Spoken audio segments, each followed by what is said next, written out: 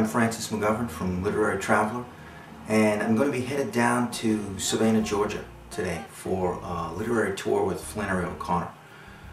I'm going to try to trace some of the important places that Flannery O'Connor spent time in Georgia. We'll be visiting her home in Andalusia, and we'll be visiting where she was born, the city where she was born, Savannah, Georgia. So we hope to find some interesting places and talk to some interesting people.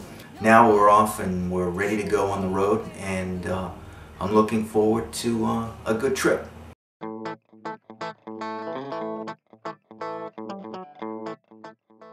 Our first stop was to get clean before we hit the road.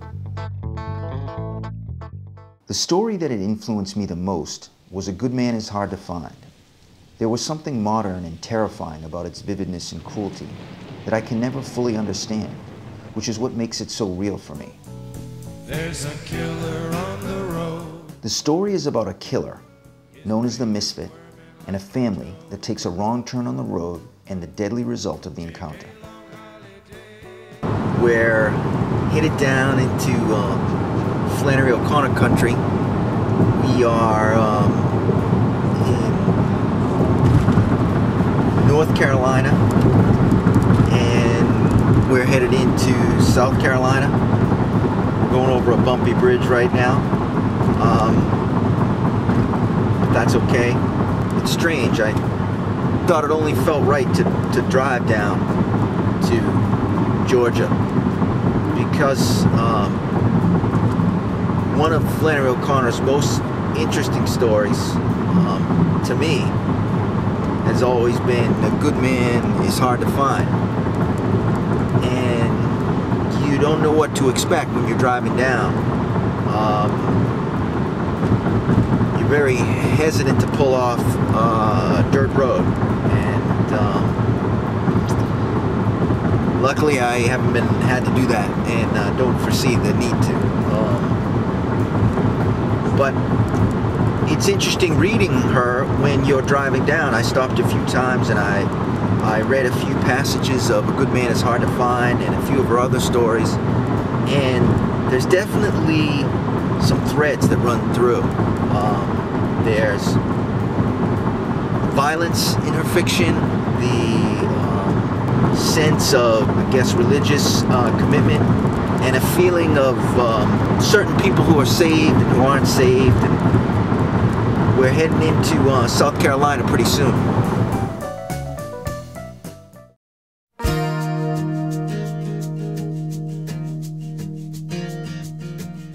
We finally made it to Savannah after a day and a half of driving, and stayed at the Marshall House, which has a reputation for being a haunted hotel. Personally, have not had an experience, but you can tell when somebody really has. It's funny to me, you know, I have guests that come in that really want to see ghosts, and they get really disappointed, and then I have guests that I don't think really wanted to see the ghost, and they did.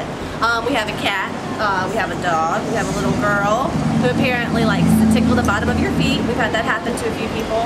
A little boy who likes to bite. There was one story of the mother, and I believe her younger daughter was here, and her daughter, they had one of the rooms with the tubs, and she kept hearing her daughter talking to somebody in the bathroom and laughing, and she would open the door, there would be nobody there. It's okay, you know, kids have imaginary friends. Well, when her daughter got out, she had bite marks on her arm that weren't from her. So that's, you know, a soldier that roams the halls, and of course we have Mary Marshall who comes to visit, but all of our ghosts are very friendly, and like the little kids, they're very fun, they like to play games. Nobody's ever been, you know, like spooks, like haunted, scared haunted, but you know, maybe a little spooked, like, oh my god, that really was here. So those are the main ones we really hear about.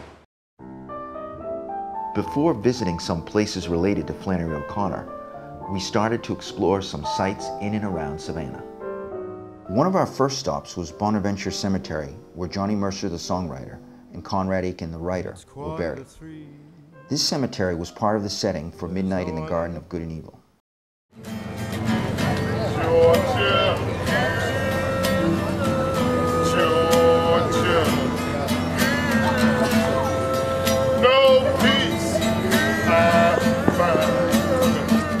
Back when cotton was king, The Factor's Walk in downtown Savannah was where the cotton was bought and sold.